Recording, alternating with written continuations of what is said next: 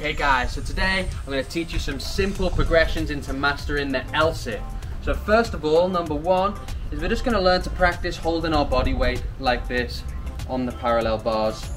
Once you're comfortable and can hold this for about 15 seconds, you're ready to try the full tuck, which is when we're going to bring both knees up and hold in this position.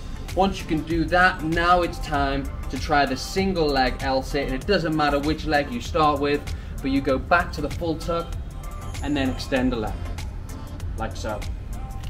Once you can do that, you're ready to try the full L-sit. Now don't worry, it does feel very uncomfortable. You might get the shakes, but that's normal. So bring your legs up, extend out fully, and don't forget to breathe.